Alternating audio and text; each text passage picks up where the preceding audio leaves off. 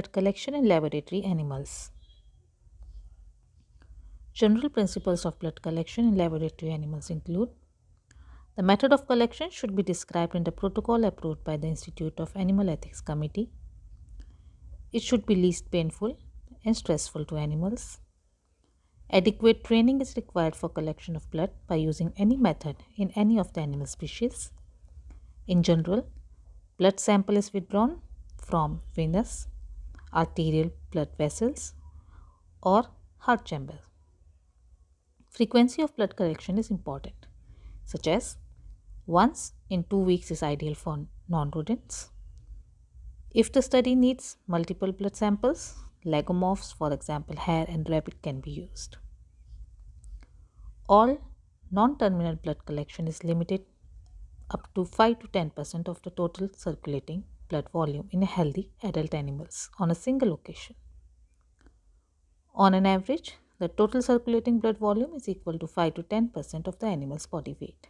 Hence, blood collection volumes are 0.3 to 0.5 ml from a 15 to 30 gram mouse, 1 to 2 ml from a 300 gram rat, 3 to 4 ml from a 300 to 500 gram guinea pig, 20 ml from a 2 to 3 kg rabbit, and collection may be repeated after 3 to 4 weeks. If blood collection volume exceeds more than 10% of the total blood volume, fluid replacement may be required. In case repeated blood samples are required at short intervals, a maximum of 0.6 ml per kg per day or 1% of the animal's total blood volume can be removed every 24 hours. Common blood collection sites in laboratory animals. In rat and mice, heart, tail vein or artery or orbital sinus. Guinea pig, heart and orbital sinus. In rabbit, marginal ear vein for small amount of blood, orbital sinus and heart for large volume of blood. These techniques should be performed only on animals under anesthesia, which are marked with a star. Blood collection from tail, approximately 0.1 ml. Material required are 75% alcohol cotton ball for disinfection, rat or mouse restrainer, scissor, pipette, and sterilized tips. Placing a mouse or rat on a cage lid and grasping the loose skin behind the ear by the thumb and forefinger. Push the rat or mouse into the restrainer. Leave the tail outside the cover. Amputate the tip of the tail by scissors and massage the tail and collect the blood. Blood collection from orbital sinus. Anesthesia is must before the collection.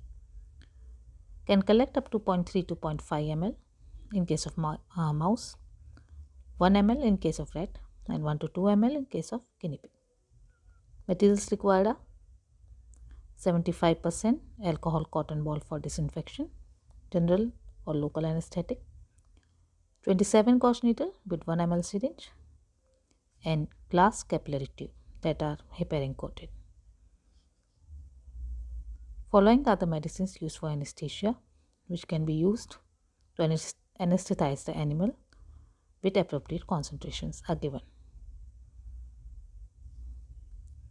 Anesthetize a mouse, rat or guinea pig by intraperitoneal route and in rabbit by intramuscular route. Use a sharp end glass capillary tube to penetrate the orbital conjunctiva and rupture the orbital sinus. Collect blood in a vial. Blood collection by cardiac puncture. To collect large amount of up to 1 ml in case of mouse, 2 to 3 ml in case of rat or guinea pig, and 20 ml in case of rabbit. It must be performed under general anesthetic. Materials required are 75% alcohol cotton ball disinfection, normal saline, anesthetic, 27 gauge needle with 1 ml syringe, 24 gauge needle with 3, 5 or 20 ml syringe for blood collection. Anesthetize the animal. Disinfect the thorax area with 75% alcohol. Search for maximum heart palpitation with your finger and insert a needle. Collection of blood from ear vein in rabbit. A common location for small amount of blood volume. Use tranquilizer for nervous or small rabbit.